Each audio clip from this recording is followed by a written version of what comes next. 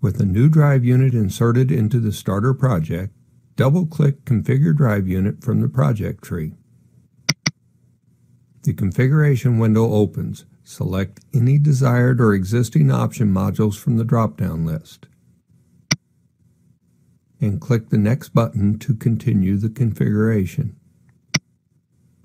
You must tell the system whether the M-feed has a drive click connection so that it can tell how the ready signal will be received from the M-feed unit. In this example, there is no drive click connection. Click Next to continue.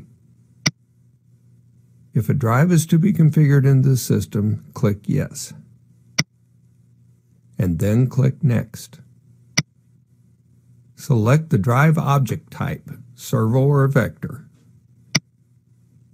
and click Next.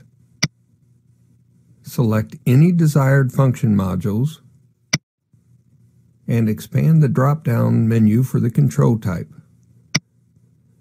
Select the desired control type and then click Next.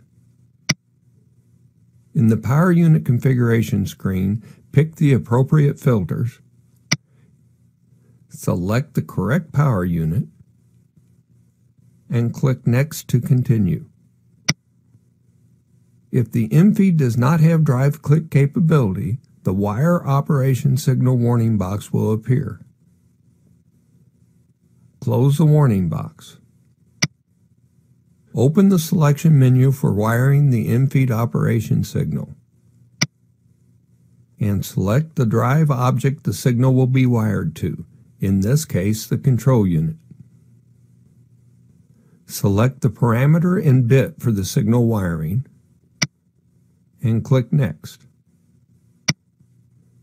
In the example, a double motor module was chosen.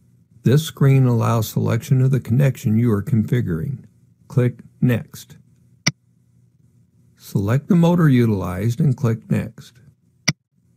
Select any braking options and click Next.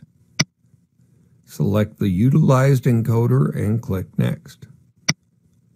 Select the appropriate Profi drive for telegram configuration and click Next. Activate the web server if desired and click Next. Review the configuration summary and click Finish.